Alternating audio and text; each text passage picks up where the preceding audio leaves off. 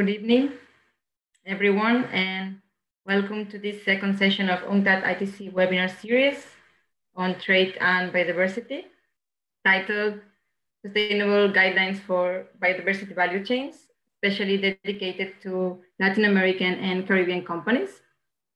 This is Ivana Padierna speaking to you, Program Officer at UNCTAD.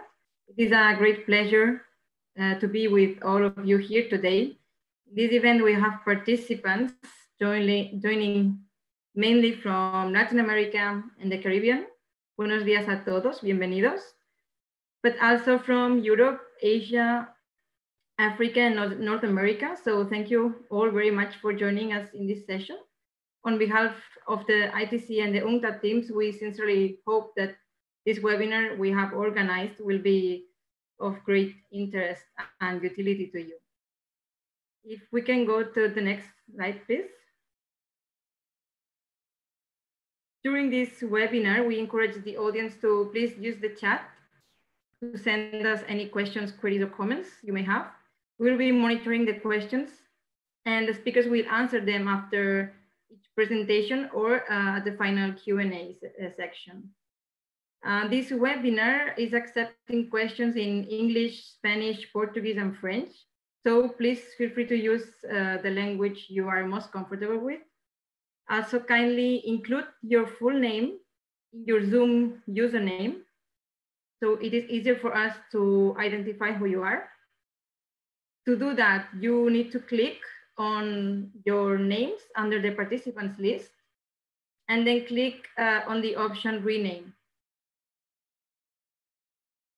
Also, all presentations and background material will be available in the webinar website after this session. Also note that this webinar is being recorded for internal use. It will be available on YouTube afterwards. We invite you to follow us on social media. You can see now in the screen the Twitter accounts of the organizers and speakers of today's event. And also for those who didn't do it, please reply on the chat to the three questions we have posted while we wait for the rest of participants to join us. We can go to the next slide. This session is the second of our webinar series on trade and biodiversity organized by the Trade for Sustainable Development of the International Trade Center and the BioTrade initiative of the United Nations Conference on Trade and Development, UNCTAD, under the framework of the Global BioTrade Program, linking trade, biodiversity, and sustainable development. This is a program financed by the Swiss State Secretariat of Economic Affairs, SECO, and we would like to take this opportunity to thank SECO for their continued support to BioTrade through this program. The purpose of this webinar series is to emphasize the positive role of trade in conserving and sustainably use biodiversity, helping to halt its loss, making trade sustainable by implementing legal, traceable, commercial exchange of goods and services, which generates in turn social, economic, and environmental benefits, such as livelihoods, jobs, and habitat conservation, contributes to the Sustainable Development Goals and biodiversity objectives. This session aims to promote the shift to sustainable trade in different sectors and explain why biodiversity and trade can both be beneficial to each other. This webinar, Two Sustainable Guidelines for Biodiversity-Based Value Chains, is especially oriented to companies based in Latin America and the Caribbean, in particular, small and medium-sized enterprises and producers working in biodiversity-based value chains and implementing sustainable practices. If we go to the next slide, you can see on the screen the agenda of today includes presentations by experts from UNCTAD, PromPerú, and ITC. The first presentation will illustrate guidance for sustainable sourcing and production of biodiversity-based value chains by my colleague Lorena Jaramillo from UNCTAD. So I am pleased to make way for this first presentation by Lorena. Lorena is an economic affairs officer at UNCTAD And since 2001, she has been working in BioTrade internationally with UNCTAD and also in her native country, Ecuador. She is currently responsible for the UNCTAD BioTrade initiative, which is being implemented in more than 65 countries. Additionally, Lorena has worked in the development and implementation of sustainable development projects in Asia, Africa, and Latin America in relation to biodiversity, sustainable trade, business development, among others. During her career of more than 20 years, Lorena has written several publications related to sustainable development, sustainable trade, biodiversity, reconstruction and peace, among others. And she's an economist specialized in sustainable development from the Pontifical Catholic University of Ecuador and has an MBA from the University of Geneva, Switzerland. Dear Lorena, please, the floor is yours.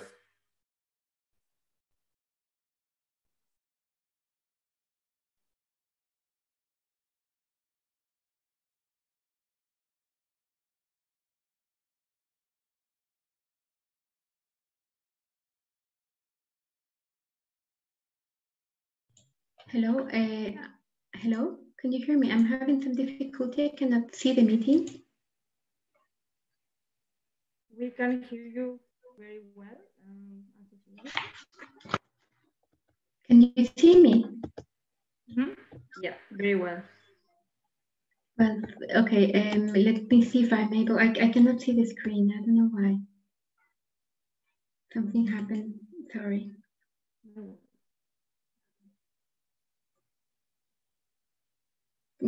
Anyway, I'm just trying to do this virtually. So thank you, Ivana. Good morning, good afternoon, and good evening. Thank you everyone for joining us on this second webinar focused on Latin America. I am Lorena Jaramillo, as Ivana mentioned, and my presentation will focus on the guideline for the sustainable use, sustainable sourcing and production of biodiversity-based value chains. Next slide, please. So my presentation is divided in 3 parts. The main focus of my intervention will be on the second and the third part, which is the sustainable sourcing and production, and I'll give you also some examples. Next slide, please. So let me start with some definition so that we are all on the same line. So the first one being, what is biodiversity? Well, it's everything that is alive, from the plants, animal, even human beings, and microorganisms and ecosystems. Also, biodiversity-based products are the products that are developed using this biodiversity, as well as the services that are derived from it. For example, like nature-based tourism or bird watching. The third definition is it relates to the sustainable use of biodiversity. And this is an important concept for BioTrade because it means that the use of the components of biodiversity, meaning the species, the ecosystems, and the genetic diversity, is done in a way and a rate that it will not lead to its long-term decline. Another important definition relates to value chain, which is considers the relationship established between actors involved directly and indirectly in a productive activity with the aim of adding value in each stage. Next slide, please. So in this slide, you will see there is a simplified value chain where you have, which involves the different alliances between the producers, the processors, distributors, and consumers. And you have indirect actors that are supporting institutions and create an enabling policy environment like governments, business support organizations, and academia. This next animation, this is a simplified version, and you can see how normally the information, the benefits, and the value added tends to be concentrated at the end of the value chain, while at the initial stages of the value chain, you see there is the knowledge and environmental responsibility. Next animation, please. What we really aim to achieve is to have a more inclusive and participatory approach, where, for example, that all actors are involved in the planning and in decision-making processes, where all the information, the costs, the benefits, and the environment responsibility are shared throughout all the value chain actors, and as well as the value added. Next slide, please. So why is biodiversity important? As we are dealing with diversity and with biodiversity by value chains, I also wanted to share with you further information on biodiversity and where do we stand. We have seen in the news articles and messages regarding the environmental crisis that have increased even more in recent years, and a lot of examples of how biodiversity is being lost. For example, last year, the IPES, which is International Intergovernmental Science Policy Platform on Biodiversity and Ecosystem Services, their global assessment estimated that 1 million plants and animal species are facing extinction, and biodiversity loss is projected to accelerate throughout 2050. We also see the recent study of WWF that estimated that an average of 68% decline in animal population sizes tracked in the last 46 years. Also, not so encouraging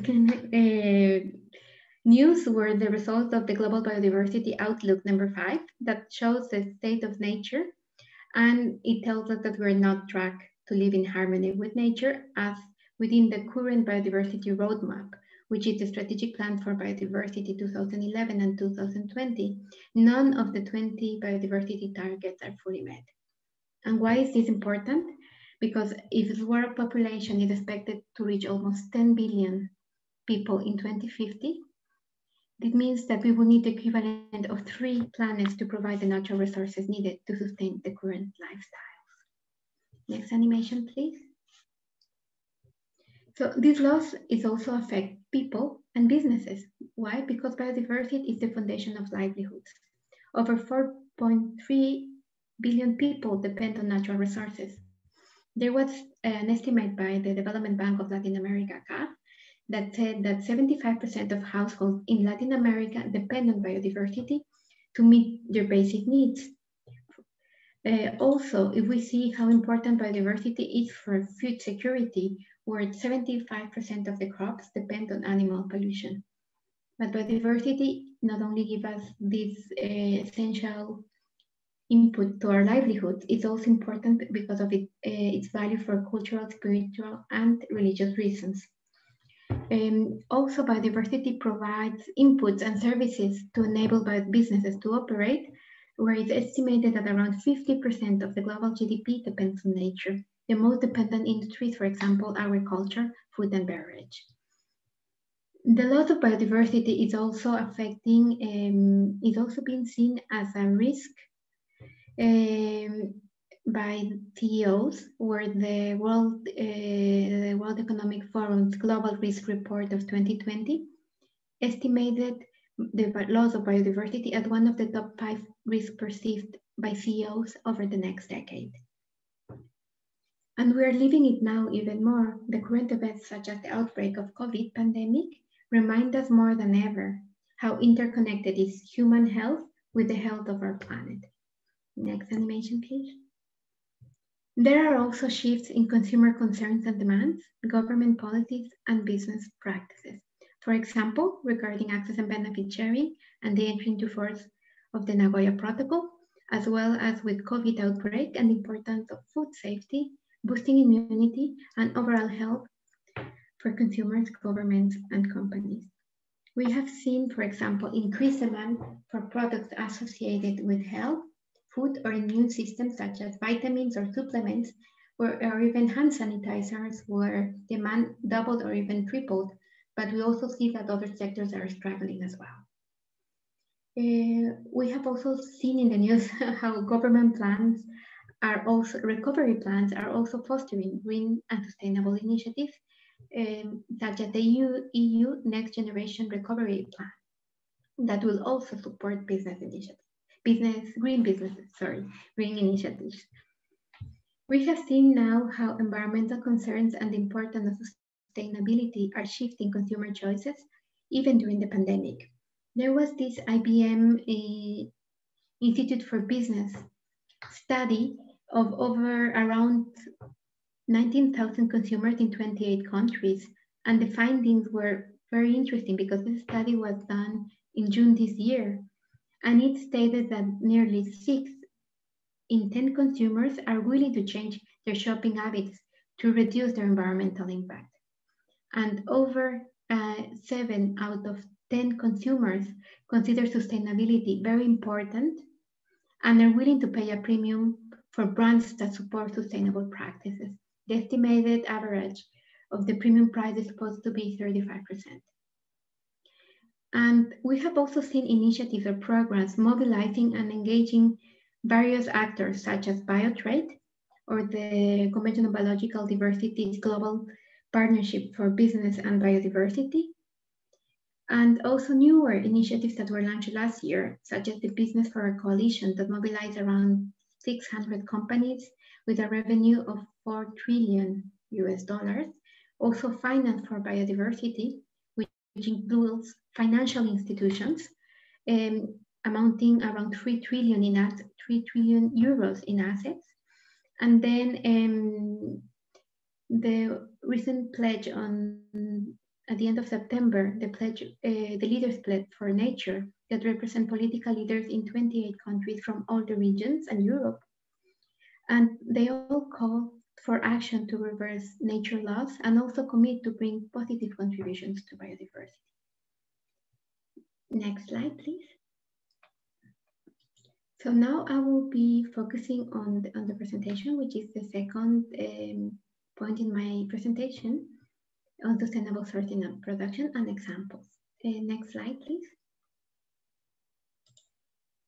So let me tell you about who we are. I work for the United Nations Conference on Trade and Development. We are the agency responsible for trade and development issues within the United Nations. And we're dedicated to promoting the development-friendly integration of developing countries into the world economy. We were born in 1964 and we have 195 member states. As a way to respond to the Agenda 21, in 1996, so imagine how over 2 decades ago, UNCTAD launched the BioTrade initiative, and which aims to promote trade and investment in biodiversity-based products and services to further sustainable development in line with the objectives of the Convention on Biological Diversity, which is conservation, sustainable use, and the sharing of benefits. Next slide, please. So what do we mean when we're talking about biotrade? So biotrade refers to those activities of collection, production, transformation, and commercialization of products and services derived from native biodiversity under social, economic, and environmental sustainability criteria. These environmental, social, and economic sustainability criteria is what we refer or we call the BioTrade principles and criteria that you see in the center of the image. These are the core conceptual framework and guide implementation of all the activities we do. They were, after several testings, they were finally published in 2007, and since then it has been implementation to develop businesses, sectors, and of course value chains. You see the first principles, they relate to the conservation and sustainable use of biodiversity and equitable benefit sharing, where are the objectives of the Convention on Biological Diversity. The fourth one relates to socioeconomic sustainability, where we consider, for example, issues such as traceability, documentation, and quality systems. The principle 5 relates to legal compliance, not only applicable at the local, of course, at the local, national, regional, and international level, where you see issues such as CITES. The initiative should comply with CITES requirements, also the Nagoya Protocol. The principle 6 is at the core of the work that we do to empower actors involved in biotrade activities, and it's to promote and respect the rights of all the actors that are working in biotrade. And the last but not least is Principle 7, which relate to the BioTrade activities that respect rights to use and access to natural resources. These are our 7 principles and criteria. They are aligned and supportive with global goals like the Sustainable Development Goals, also support implementation of the UNCTAD mandate, and are aligned and supportive of the objectives of multilateral environmental agreements like CITES and CBD. To complement the framework, we have also 4 approaches that are value chain, sustainable livelihood, ecosystem approach, and adaptive management. All these approach is really what we talk about BioTrade, and it's what it differentiates BioTrade with capital D and capital T from other BioTrade or biodiversity-based initiatives. Next animation, please. So I wanted to highlight that BioTrade, due to the evolving legal and policy framework with the SDGs and, for example, the Nagoya Protocol and the Paris Climate Agreement, and considering also the growing experience and lessons learned among BioTrade partners since 2007 in over 65 countries and sectors, we updated the BioTrade principles and criteria. The new set will include, is applicable for terrestrial, marine, and other aquatic biodiversity-based products and services. And just to announce you, it will be launched next month on 16 November. So I hope you can also join us there. Next slide, please. So how do we translate all these abstract concepts or all these end goals to practice? This is how we have the Sustainable Development Goals or the multilateral environmental agreements, and we translate that to the BioTrade principles and criteria. These are used to assess and select companies, value chains, sectors, and help us to identify the needs that should be tackled, and also the opportunities that could be seized. It can be applicable at different levels, at the sector or value chain level, where you have common activities that can support several actors, but also at the BioTrade or company level, where the companies are assessed again the principles and criteria, you develop work plans, and then you monitor and implement them. The interesting about this experience is that that whatever it's being generated and the lessons learned are also fed up into the principles and criteria, but also at the global discussions like Convention on Biological Diversity, CITES, or SDGs. Next slide, please. So BioTrade is not only UNCTAD, ITC, we are really a network of partners. We are working, for example, at national and regional level, where we have national programs. One of it is in Peru, where you will hear later about Caridad and how they're working. But we also work with private sector at the private sector level, where we have the Union for Ethical BioTrade, that they provide support to the private sector and the compliance towards ethical BioTrade standard. The activities implemented go from all the way from the production, collection, harvesting, all to the consumption. Topics normally covered within the program that you will also see later by Caridad, and I will tackle it a little bit. It relates to policy frameworks, facilitate market access, supply chain management, enhance business capacity of SMEs, projects, or even community-based associations, of course, and how we try to tackle the funding gap that is always needed. Next slide, please. So where do we work? We work, BioTrade is being implemented in over 60 countries. As you can see in the map, it includes Africa, America, Asia, and Europe. Next animation, please. We are also BioTrade principles and criteria, or the ethical standards of the Union of Ethical BioTrade. It's also being implemented in a variety of sectors, where we see from personal care, phytopharma, food, handicrafts, ornamental flora and fauna, sustainable tourism, and fashion. Next animation, please. As a result of the work that you see now, we are the sales of the companies that are working under BioTrade principles and criteria for last year alone amounted around 5.1 billion euros. And you have seen how fast it has grown, because only in 2003, the sales were, the value that we have for sales of companies implementing BioTrade was around 40 million US dollars. So you see how significantly we have increased. Of course, we're still small. We hope continue growing more.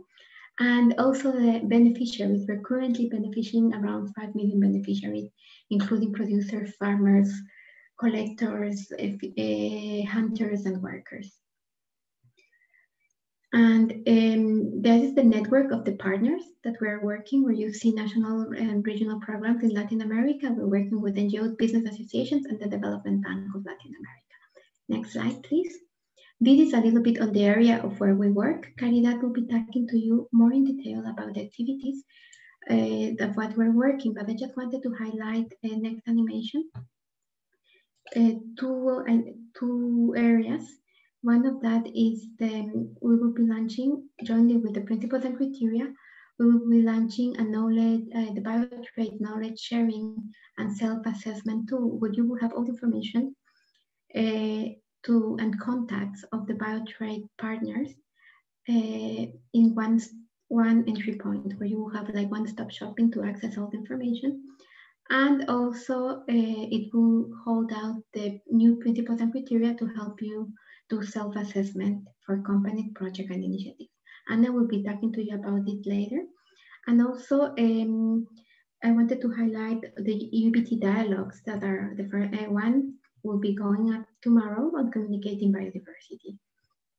This is in a nutshell what BioTrade is. And another tool that may be interesting for you companies is we're gonna be early next year, we're gonna be launching the Trade and Biodiversity statistical tool, where you will have information on trade flows of biodiversity-based goods since 2007, and hope it will be useful. And next slide. So thank you very much. It was really run up through the work that we do, but now I am stopping you from the most interesting presentation of today, which is Caridad, and she will be telling us how BioTrade is implemented in practice and all the concepts and things that I was telling you about. So thank you very much. And I'm ready to respond for any questions. Thank you, Lorena. Thank you very much for this insightful presentation about BioTrade, biodiversity-based value chains, sustainable guidance for companies, and introduction on BioTrade's work, and also its benefits, implementation, and examples. Now we have 5 minutes briefly to answer 1 or 2 questions from the chat. Then we will do the rest in the Q&A section. I think we have already 1 question in the chat. I can read it out loud, and then my colleague Lorena, you can please answer. Hello all, thank you for this interesting and important theme. NGO ECO por Nosotros and Animará. We work with projects to improve local value chains in fashion in terms of traceability, transparency, enhancing sustainable practices of producers. We have a huge work in Latin America and Africa. How can we collaborate? Thank you. Thank you very much for your questions. We're open to collaboration. You have also my email. And please write us and we will for sure follow up. The idea is the BioTrade principles and criteria and all the material that is available. We aim really to be used to help businesses, communities, projects to be more sustainable and not only generate benefit for the biodiversity, but also livelihoods. So please get in touch with me and it will be my pleasure to further collaborate and start collaboration with you. I think also ITC, they have a very interesting project on fashion. And then maybe he can also tell you a little bit more even through the chat. Thank you. Thank you, Lorena. I have shared your email on the chat, so everyone, you have Lorena's contact. And there's another question that, let's take a second question. Have you adopted new policies with the pandemic to reduce deterioration of the environment and reduce the contact of humans versus biodiversity? Okay, so within BioTrade, we have the principles and criteria, and in there, we really try to promote the deterioration of the environment to reduce the contact of animals. So, for example, within BioTrade, we foster the creation of conservation areas. We work in buffer zones so that with our principle one, we really try to conserve the areas and combine it also with sustainable use so that you reduce the human-animal contact. We also see, for example, how are the measures that are being implemented, documentation. We have an interesting example from the company in Myanmar that it shows how the implementation of the principles and criteria is helping them on healthy issues to reduce the spread of the disease. Also for food safety, food security that are already embedded in BioTrade.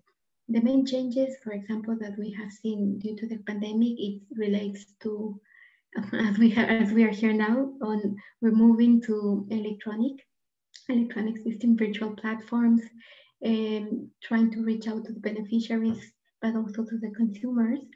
And I think these are mainly like the work that we've been doing.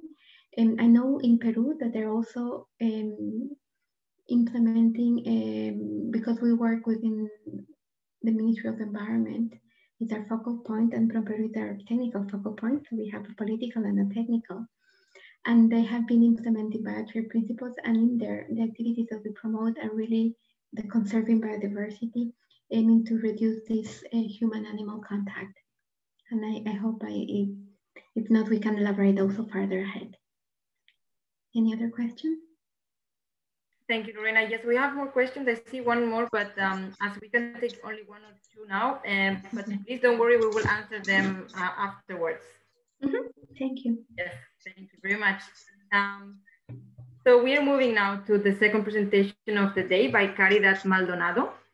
Caridad Maldonado is an agriculture engineer with experience in the production of crops managed under agroforestry systems, and he has studies in international trade. He's currently working as sustainable trade expert at PromPerú, the technical office for the promotion of export and tourism and image of Peru, where she works with Peruvian small and medium enterprises to achieve internationalization with the implementation of BioTrade and corporate social responsibility. Dear Caridad, the floor is yours. Please go ahead.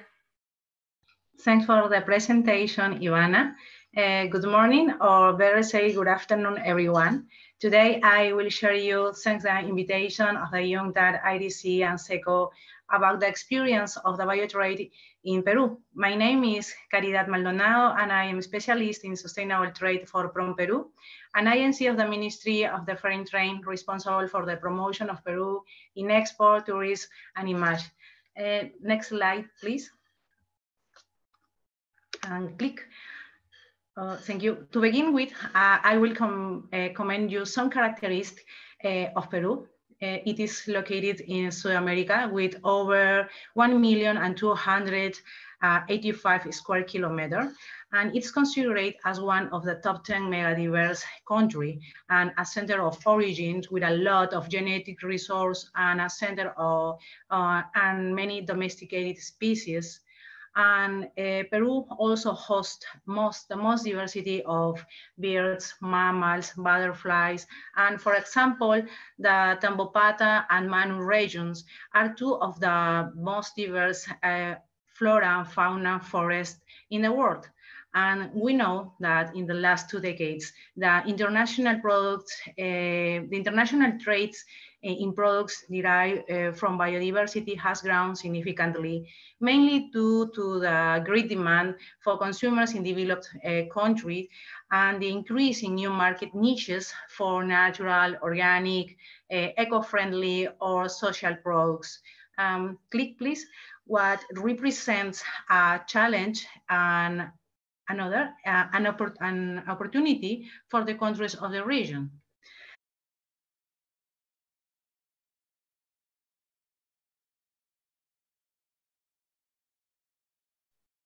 Caridad, sorry, I think you're muted. Maybe you pressed by default. Okay. Yeah. Now, thank you. Okay, thank you. The start point of BioTrade the start point of BioTrade practices in Peru began in 1992 with the signing of the Biological Diversity Conventions, and in 2001 we made much with UNCTAD and its BioTrade initiative.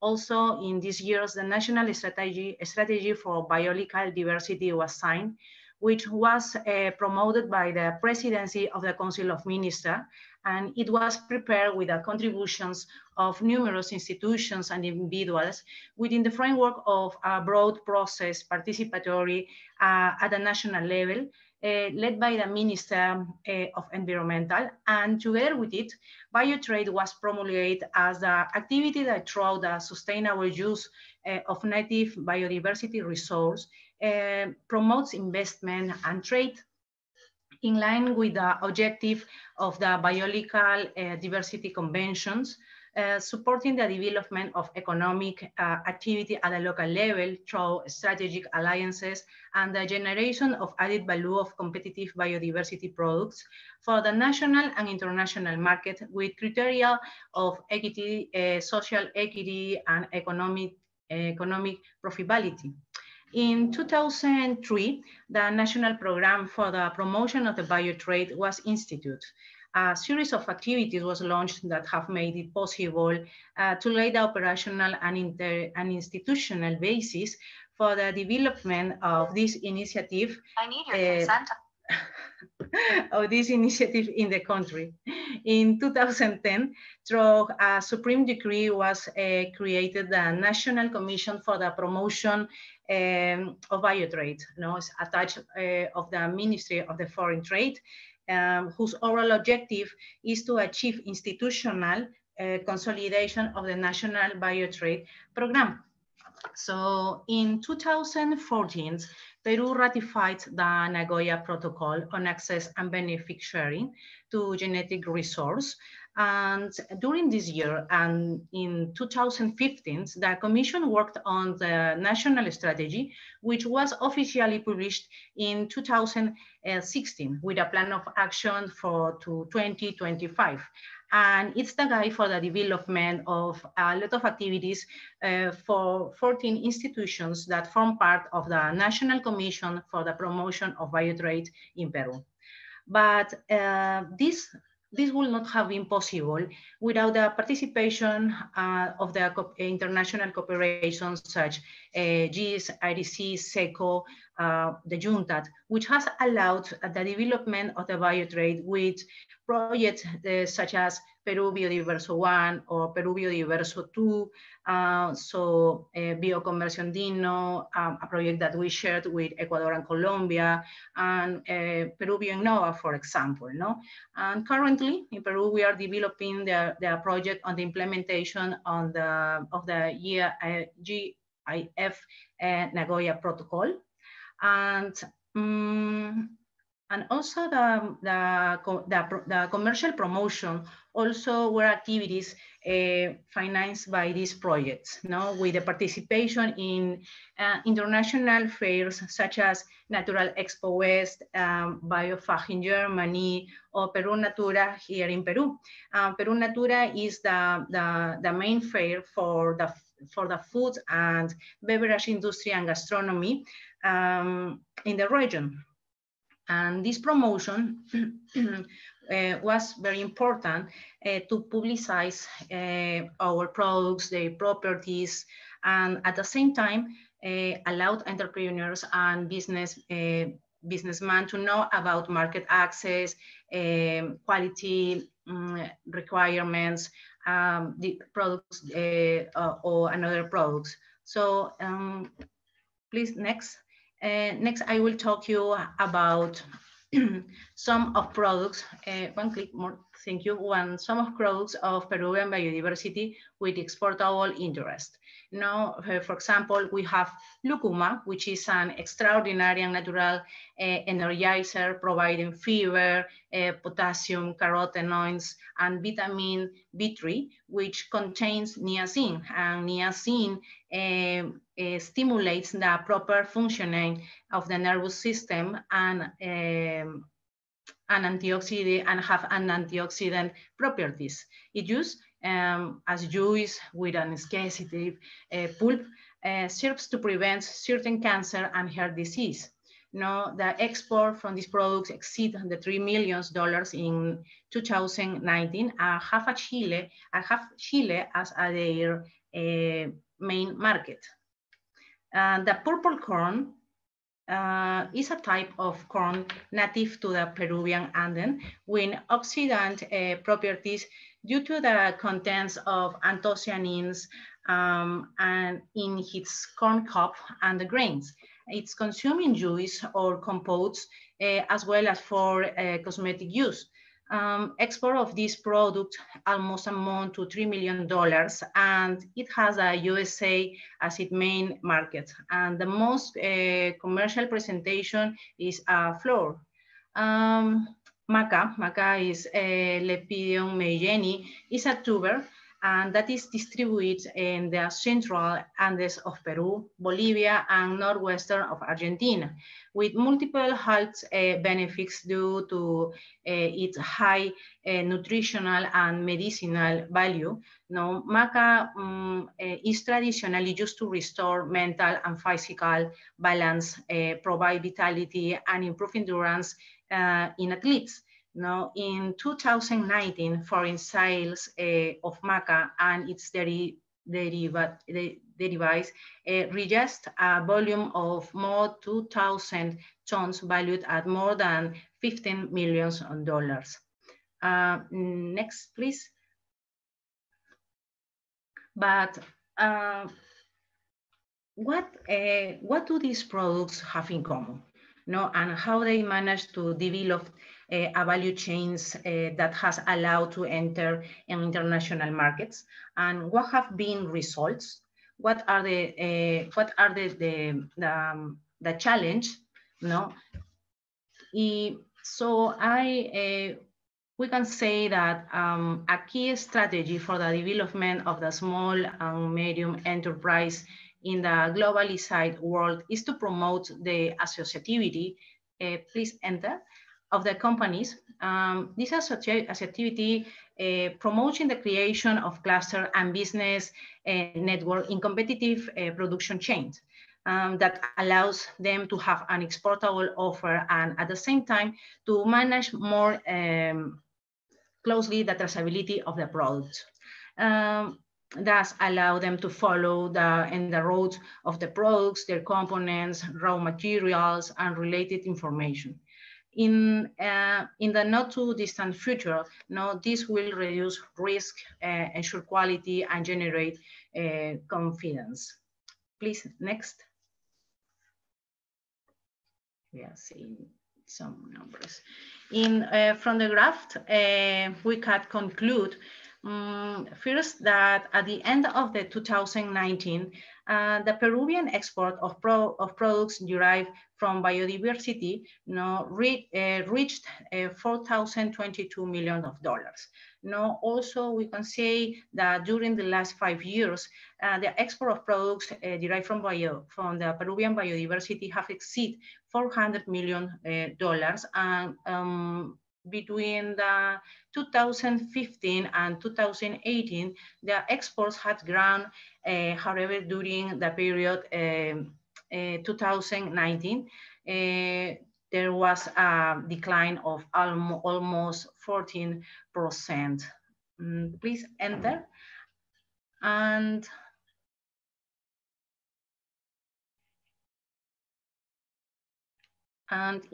from this graph, export trends of Peruvian biodiversity-based products, we can see which are the most important export products and his behaviors in the recent years. No, we have the quinoa, what is the most representative product now, is known as the queen of the BioTrade products in Peru. And so we can see the opportunity, the business opportunity for both products, for the food products and the manufactured products, such as cochineal and tara with tannins. Okay, please, next. So we are talking about two examples in Peru, the value chains of quinoa and the value chains of the Brazil nuts. Please, in the next, thank you. In this slide, click see, yes.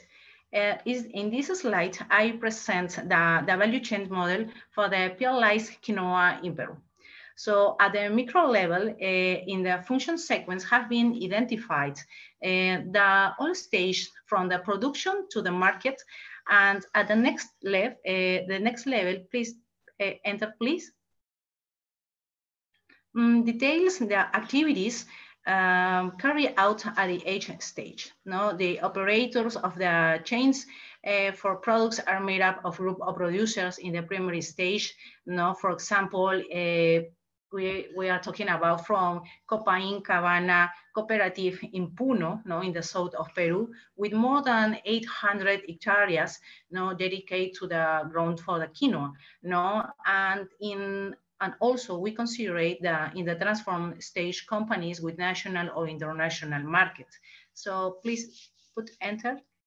At the meso stage, sustainable certifications were identified as a valuable strategy for entering demanding markets. No, the launch of these chains has led to the development of working groups such as the non-governmental organization or agencies attached to ministry, such as Ministry of Agriculture, for example, with SENASA, no, which provide technical assistance to producers, and multi-institutional or technical groups such as Ministry of Productions and University with the enterprises incubators.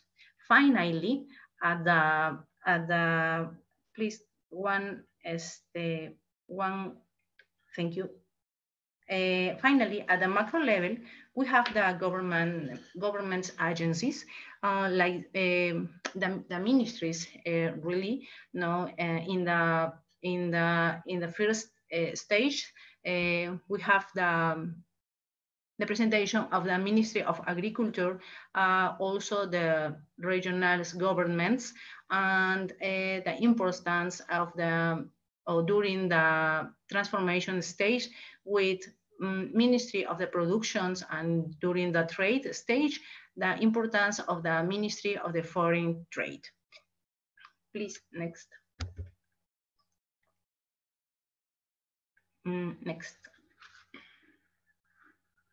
Okay, now in these pictures, now we have to see the quinoa, and we can talk, or we can share with you that quinoa is endemic to the Andes highlands and range from Colombia to the northern Argentina to southern Chile.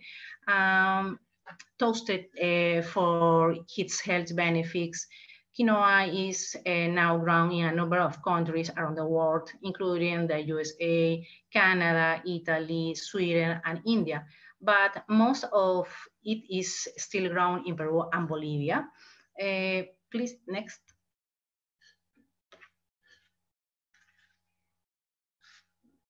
For these chains to be sustainable, it's necessary to identify those services that add value, not taking into consideration market requirements.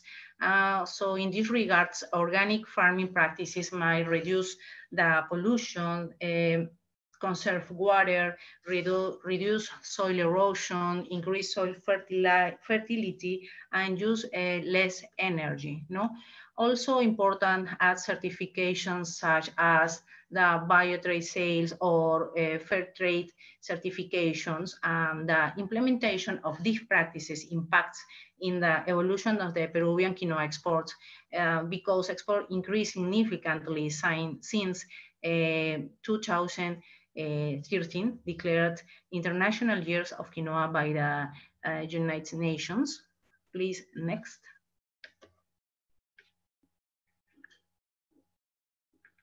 No, in the picture, we can see a group of producers of quinoa in Chumbivilcas region. They are associated over more 14 producers. No, they grow organic quinoa and also have the BioTrade seal and form part of the BioTrade consortium in Cusco. No, for them, having these seals allows them access to financing or technical assistance when related organizations or institutions near to do the BioTrade initiative. Please. Claro. The extremely versatile quinoa can be used in any number of sweet or savory dishes, and it's commonly boiled like rice or ground as a flour, commonly to fortify baked goods. Now, since the promotion from 2013 onwards, quinoa has been hailed as a superfood and has grown in popularity around the world. No? Thanks to the drive for innovation, Peruvian companies are bidding on finished foods with quinoa, such as energy bars, hamburgers, soaps, flours, and even chocolate mixed. And please, next slide.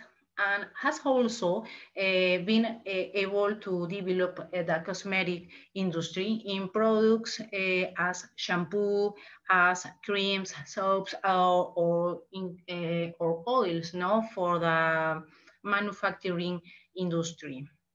Please, next. In the case of the Brazil nuts, we can say that Brazil nuts are tree nuts native to the Amazon rainforest in Brazil, Bolivia, and in Peru. And their smooth, buttery texture and native flavor are typically enjoyed raw or blanched. No? Brazil nuts are nutritional powerhouse, providing healthy fats, antioxidants, vitamins, and minerals. And it's particularly high in selenium, a mineral with potent antioxidant properties. It's essential for the thyroid and influence our immune system and cell growth.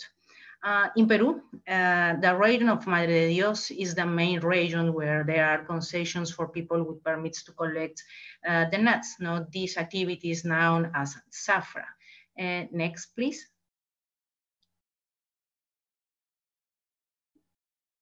The certifications as organic, fair trade, or BioTrade Peru add value to this product. No, these seals is provided to those the Biocommerce Peru seals. Is provided to those initiatives that comply with principles and criteria of BioTrade in Peru. Next, please.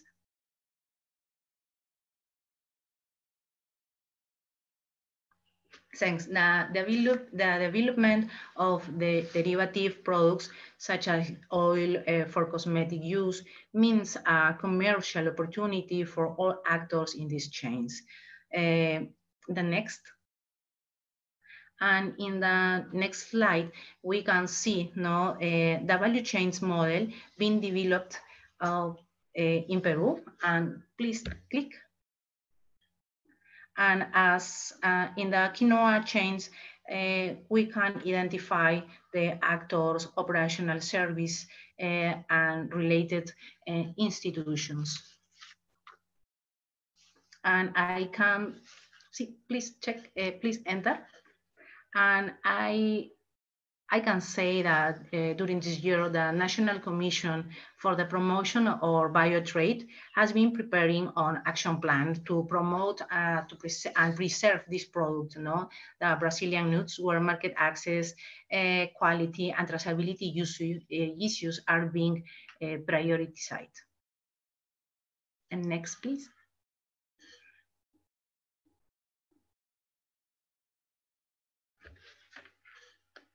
Next. And currently, by the COVID impact, there are 5 drivers that will shape the challenge and opportunities for these products, from the products for natural products. The first is changing value. Faced with these situations, consumers have felt fear, anxiety, which has led to a new prioritization of values, such as the importance of health, the importance of safety, or the family. To the development of technology, these are differential, a challenge for companies to adapt to the virtual world. So new ways of living, new ways of working, buying, playing. We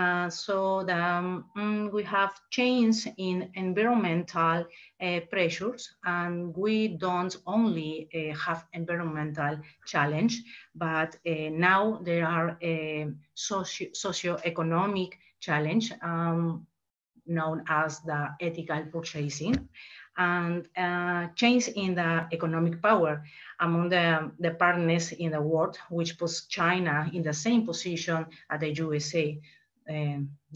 5, population change. The economic recessions caused an interruption in migration, not only for people, but also for goods and services. In this way, Peruvian initiatives in general have managed to contemplate a new panorama where sustainability is a different milestone. Next, please. And we have developed a virtual course for BioTrade in the website of PromPerú. This is the web. For more information, please visit the link. And it is all. Now I'm ready for the questions, and I'm really glad for the opportunity to share my experience. Thank you, Caridad. Thank you very much for such an interesting presentation. Certainly interesting to see how the quinoa value chain and other value chains have been developed, and hope this provides an insightful illustration to replicate the successful sustainable business models in other value chains. We have another question that I think was addressed to Lorena during her presentation, but maybe you can also answer this. It's from Nolan Quiros. It says, is there any role for agricultural food safety certification standards into BioTrade? So maybe, Caridad, before you answer, I can say that food safety is part of the BioTrade principles and criteria that Lorena explained, Principle 7, which is not only the right to use and access to natural resources by actors involved in BioTrade, but also of their communities. And food safety, food security is addressed in it. This is in the updated principles and criteria. I don't know, Caridad, if you want to complement. Yes, we consider that the evaluation of the principles and criteria are very important for the promotion of practices in different sectors. Not only on the agricultural sector. also in the service sector, for example, ecotourism, where it includes these sustainable practices in the value chain.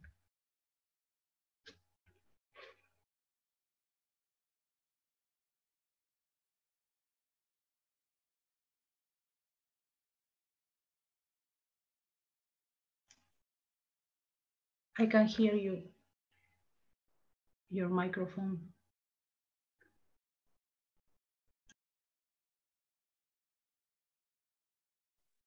Thank you, Caridad. I pressed it, but I think it was a bit slow. So sorry, and thank you for alerting me. Yes, I was saying that we don't have more questions for now, but I also wanted to remind participants that we also take questions in Spanish and also French, Portuguese, English, of course. So if you have any, okay, I see now we have another question from Mario Lanao. What are the efforts of the Peruvian government to change the name of Brazil nut to Amazonic nut? Will this be possible? We receive these suggestions of the companies, but we are team at the commission, at the national commissions, because these issues not only a Peruvian government, so we need to work with another institutions to put this theme on the table. Thank you, Caridad. So now it's time to pay attention to the third and live demo presentation of today by Ana Batalhone. Ana Batalhone is an Associate Program Officer at the Trade for Sustainable Development Program of the International Trade Center, ITC. She works with trade-related technical assistance programs to support small and medium-sized enterprises from developing countries to increase their competitiveness through the adoption of sustainable business practices. She co-manages the ITC's collaboration with the UNCTAD BioTrade initiative to leverage the understanding of guidelines on sustainable sourcing and production practices of biodiversity-based products among producers and companies.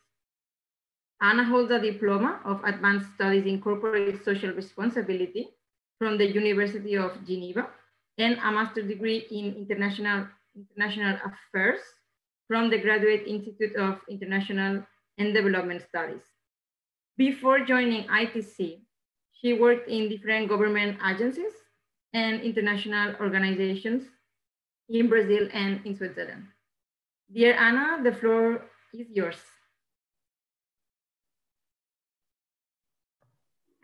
Thank you, Ivana. Thank you for this kind introduction. So as mentioned, my name is Ana Batalhone and I work at the International Trade Center. And in the next 15 minutes, we will see together different practical tools for companies, institutions, starting with Sustainability Map, which is developed by ITC and helps companies to identify, compare, and also self-assess their performance against voluntary sustainability standards. And after that, we will also look into the BioTrade knowledge sharing and the self-assessment tool, which are currently being developed as part of a collaboration with UNCTAD BioTrade initiative. And they also bring together information for companies and institutions related to BioTrade and also help companies to better understand what is BioTrade about.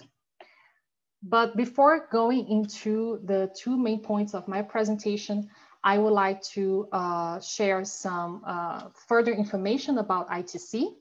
ITC stands for International Trade Center and is the joint agency of the United Nations Conference on Trade and Development, UNCTAD, and the World Trade Organization, WTO. The main mandate of ITC is to support small and medium-sized enterprises in developing countries to become more competitive and connect to international markets for trade and investment. And the way ITC does that is through coaching programs targeting companies, but also institutions, as well as advisory services and public goods. And one of the public goods that I will show to you today is Sustainability Map, which you can access at sustainabilitymap.org. Is a free and online platform targeting companies, institutions, but also individual users.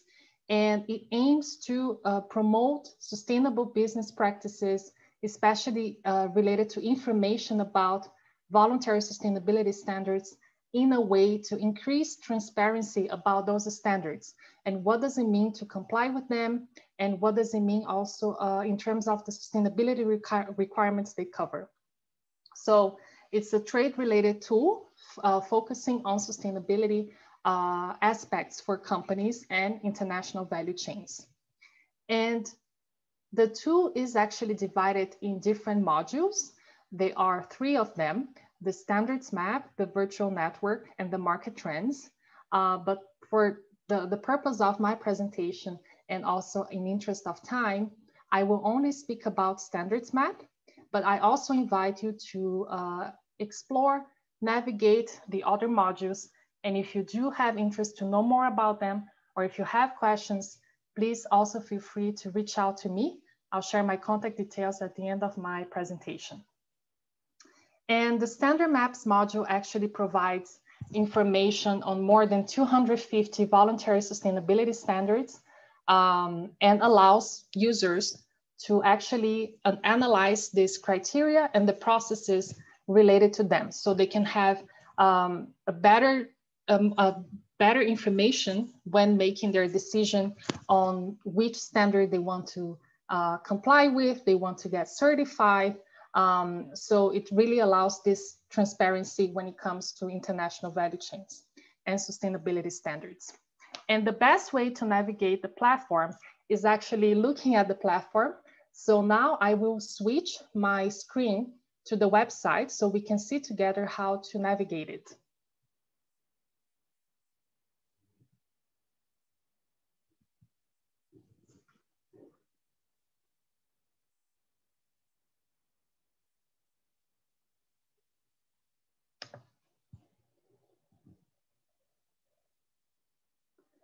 And I believe you can see it now. Yes, Anna. Okay, so now I am here in the homepage of Sustainability Map, sustainabilitymap.org. And I am going to the module called Standards Map here at the top of the page. I have here a small introduction of what is this module about, or what you can achieve by navigating it. But I am going directly to the tool. So I'm clicking again on Go to Standards Map.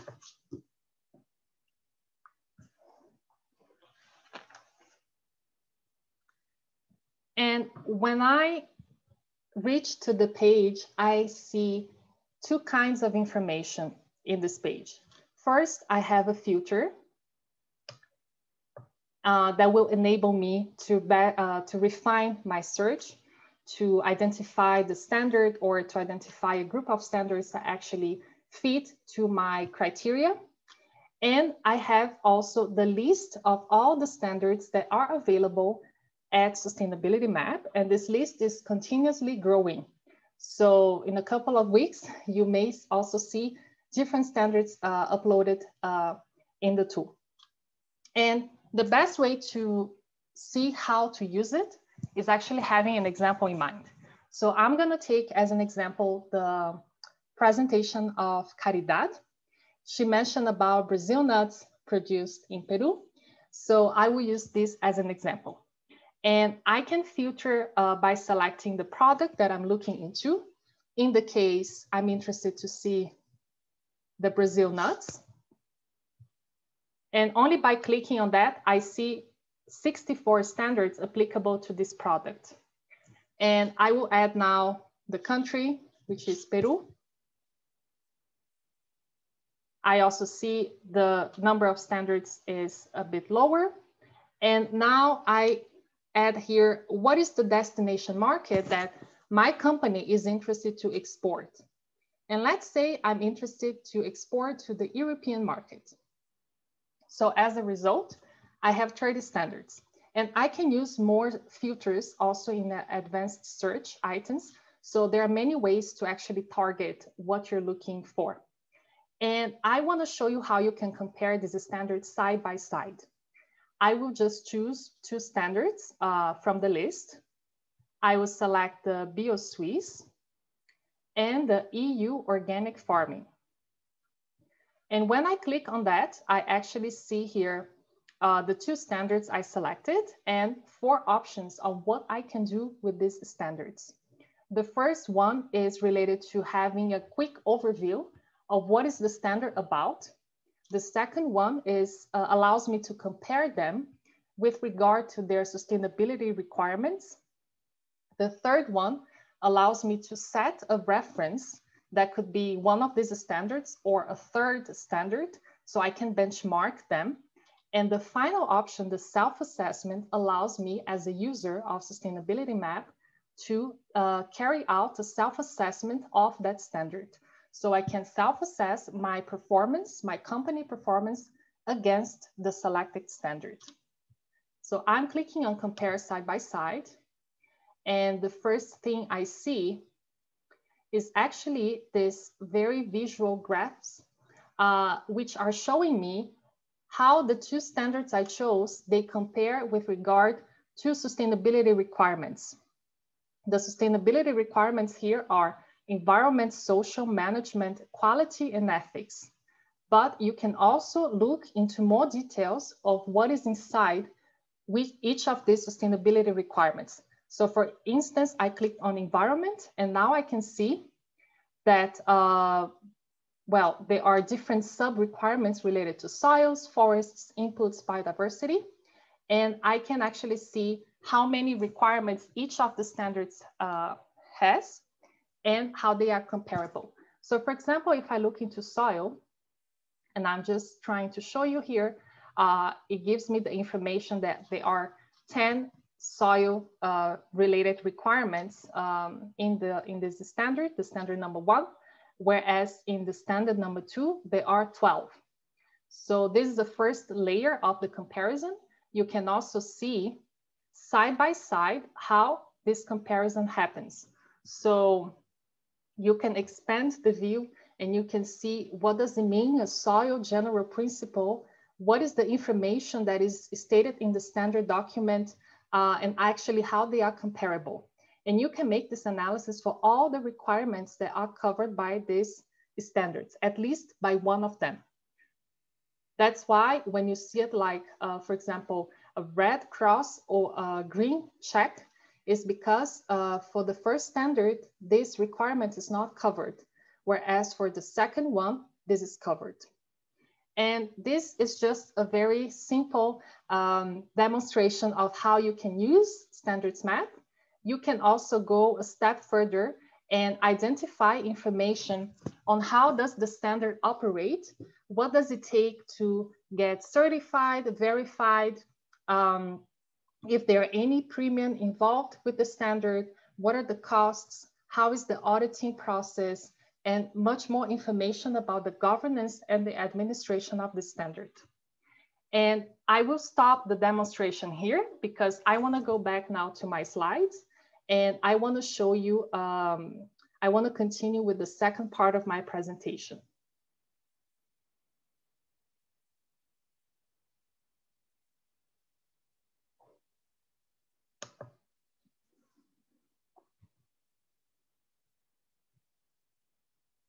And in the second part, what I want to show you and talk a bit more is about the BioTrade knowledge sharing. So the BioTrade knowledge sharing is a page that is hosted at Sustainability Map. And again, is fully online, is free of charge. And users can find in this page different features, all related to BioTrade.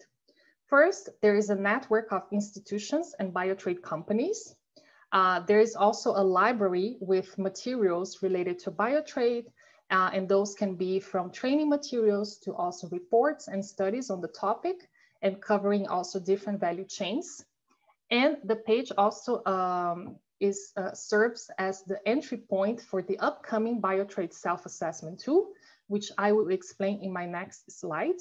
And besides that, there is also a lot of information about what BioTrade is about, who are the partners of the Global BioTrade program, because actually this page, as well as the self-assessment tool, they are developed under the framework of the Global BioTrade program, which is implemented by UNCTAD and partners and financed by the Swiss State Secretariat for Economic Affairs, SECO.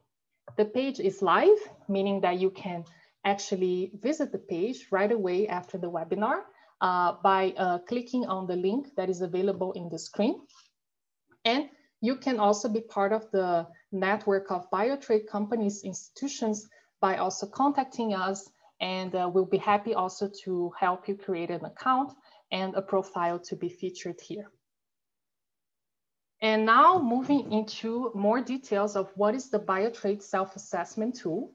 Hosted at the BioTrade knowledge sharing page, we will have an entry point to a questionnaire, a customized questionnaire against the BioTrade principles and criteria. So as my colleague Lorena, she has explained in her presentation, there is the BioTrade principles and criteria, which is a set of principles and criteria to promote sustainability in biodiversity-based value chains. And given that it targets companies as well as institutions, we are now developing this self-assessment tool to enable companies to actually understand better what does it take to become a BioTrade company and what are the sustainability requirements related to the BioTrade principles and criteria.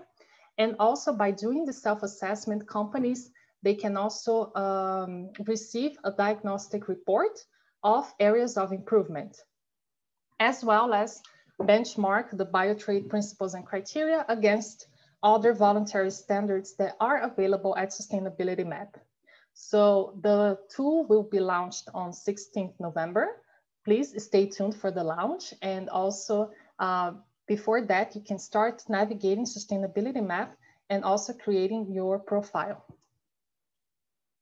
And in the final part of my presentation, I just want to show you what is the process actually to start using the BioTrade principles and criteria self-assessment tool.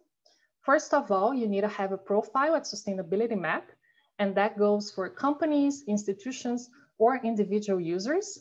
You create a profile at the homepage of Sustainability Map, and here you have an idea of how your profile can look like. So you can have very detailed information about it, and also it can become public, so other users can identify you and actually get in touch with you. So this is also an interesting feature to give more visibility to companies. And after that, you access the BioTrade knowledge sharing self-assessment page. And there will be a button where you will be redirected to the self-assessment tool. And by clicking on that, you will be able to perform the self-assessment questionnaire with different questions covering different sustainability areas. And at the end of that, you will receive this diagnostic report on the different areas that perhaps your company requires some improvement in order to comply with the BioTrade principles and criteria. What is very interesting is that by having a profile, you can always save the information that you are inputting, and then you can come back. So all of this will be saved in your profile, and it actually can be used as a baseline for any work that your company is considering to do in the future when it comes to becoming more sustainable, becoming greener. And finally, you're also able to compare side by side your results also to the BioTrade principles and criteria according to the documentation that, as Lorena mentioned, has just been launched, the new version. So I'll stop here with my presentation. I hope you enjoyed. I also welcome you to write me if you have any questions or are interested to know more, and also to stay tuned for the launch of the self-assessment tool. Thank you. Thank you, Anna. Thank you very much for this live demo, this dynamic and interesting platform and self-assessment tool for companies. It should be very interesting for them. I think there's a lot of interest in knowing if this tool is available in Spanish. We have two questions in the chat. Is there a Spanish version of this tool? And another question from Nestor Moran saying, both sustainability and standards map are valuable tools, but I think it should include information in Spanish in order to make it easier for small producers to understand the benefits of certifications and take advantage of market opportunities. Thank you for these questions. They are very interesting. And indeed, this is a question that pretty much we get a lot. And what we have done since the launch of Sustainability Map a couple of years ago, we have been trying also to update the information in Spanish. For the launch of the self-assessment tool of BioTrade principles and criteria, we will have it for the moment only in English. But of course, this is always something we can also try to adjust depending on the interest from the audience and from companies that wish to make use of the tool, but definitely having at least in Spanish and also in French for different countries that are implementing not just BioTrade, but are also using standards map. This has been definitely one priority for us. And we actually have the tool. If you go in the main page, you can click on Spanish or French, but not all information will be fully translated because as the standards, the way we upload them is with the original text, and some of the text, most of the text is in English. The user, might also see some information that is in a different language.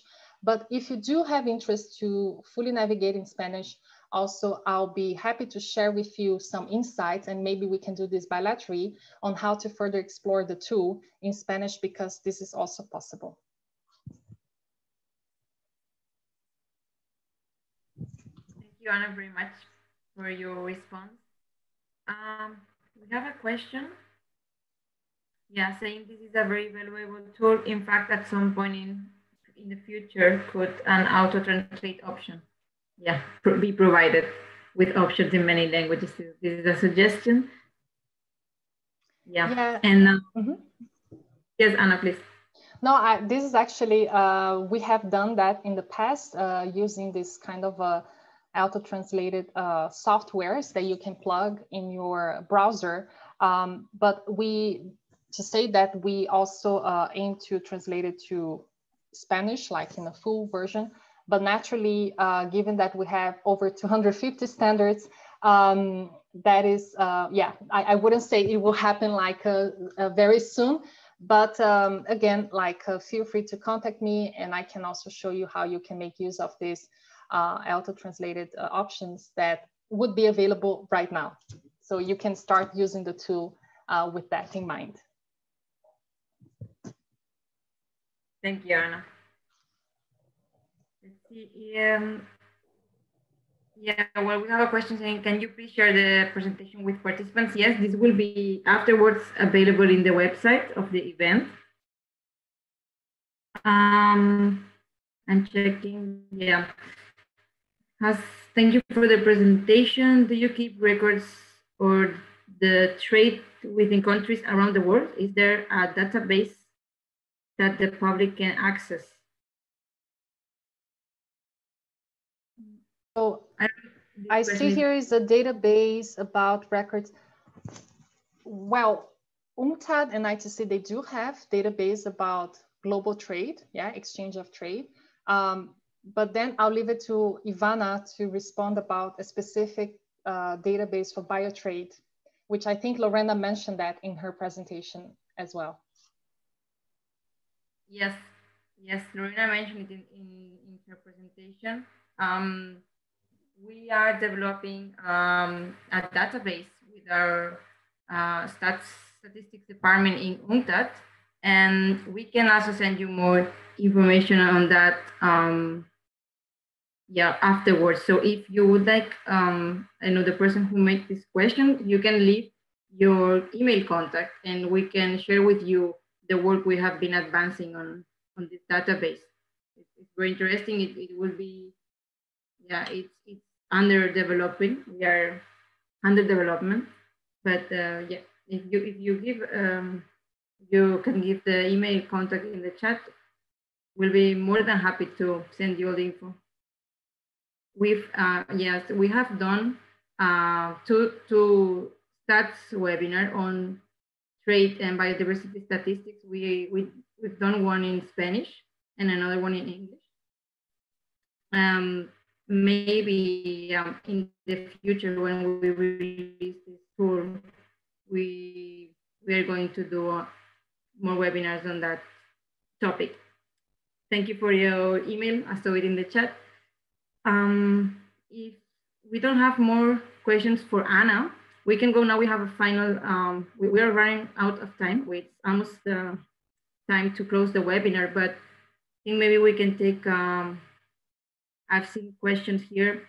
There was one for Caridad that maybe, Caridad, you can answer in Spanish. Hay esfuerzos para reforzar las gestiones comerciales de las asociaciones productoras de quinoa. Muchos de ellos solo venden a intermediarios. I don't know, Caridad, if you could answer this question.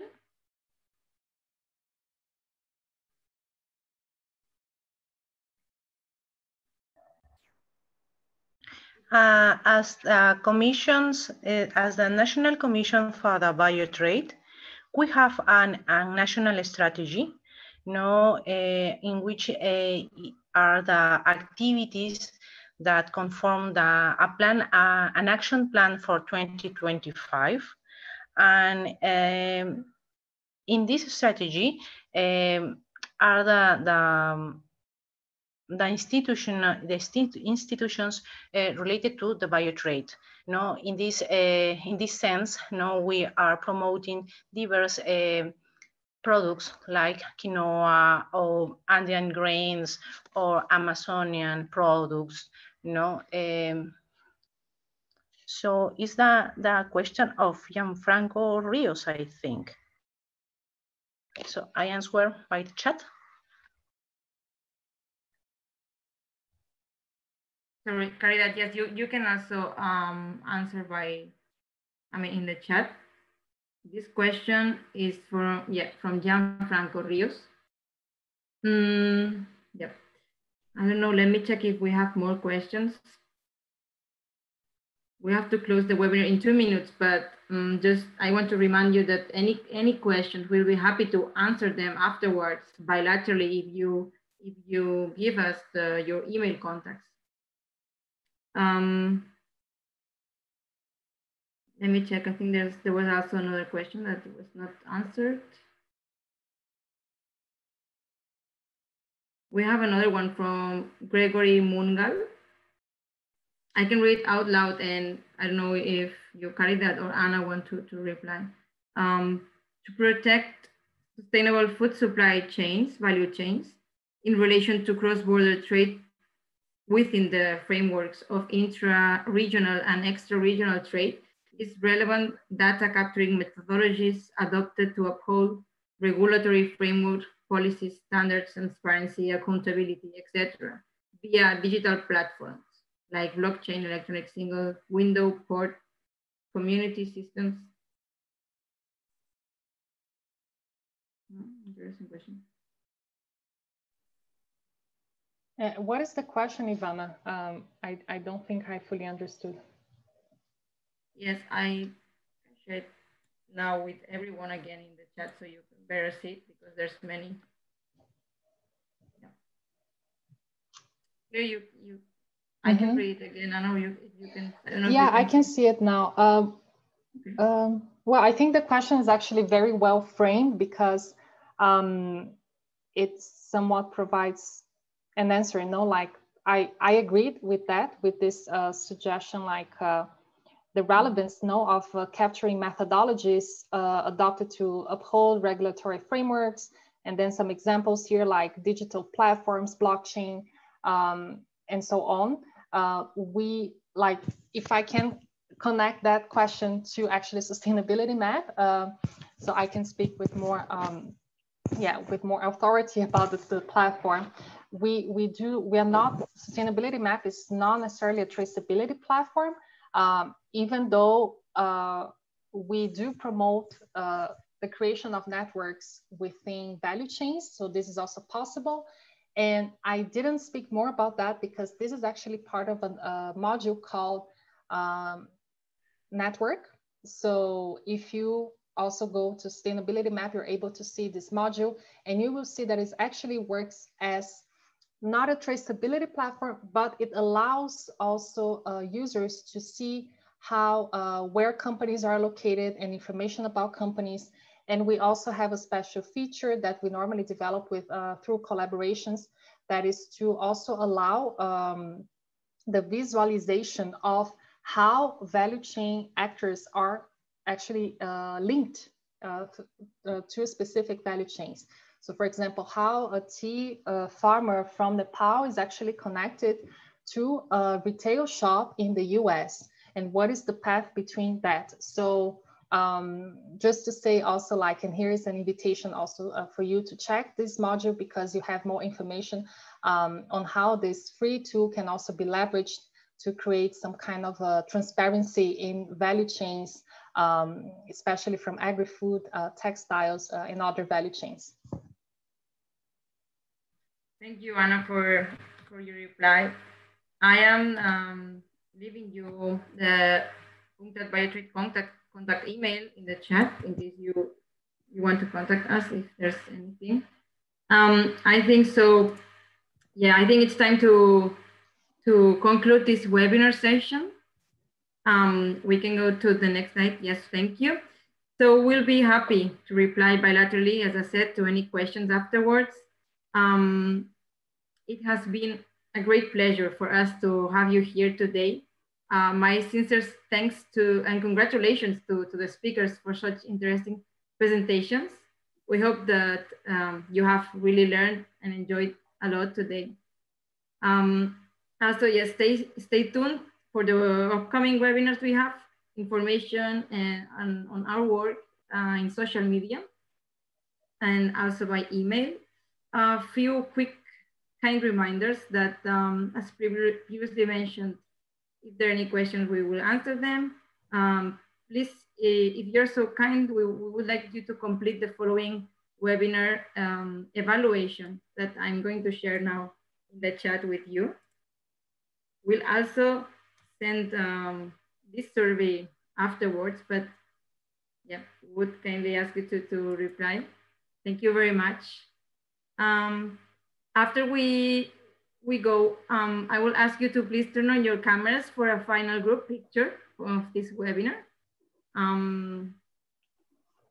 If you turn on the cameras, I will also ask my colleagues to please take a picture as a backup, just in case.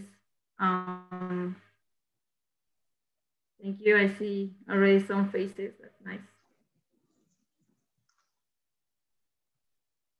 Okay, let's wait 1 minute. So we all have. Okay, quite good from now. Okay, so I will count and we'll make a picture. So 1, 2, 3. Thank you very much. I think it's done. Ivana, maybe we have 3 pages in the screenshot. No? Yeah, sure. I saw it. We have 1, 2, 3. Yeah, I take the first one. Let me take the second and then the third. Yeah, thank you, Anna. Yeah.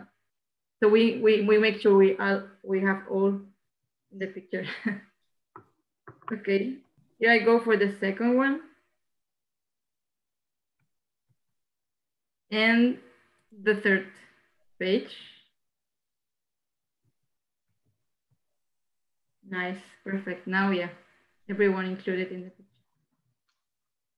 Okay, so thank you very much for participating in this webinar. Thank you as well for the questions. It has been a pleasure for us to have you here, and we hope you have really enjoyed and learned a lot. Warm greetings to all. Enjoy your day. Bye-bye.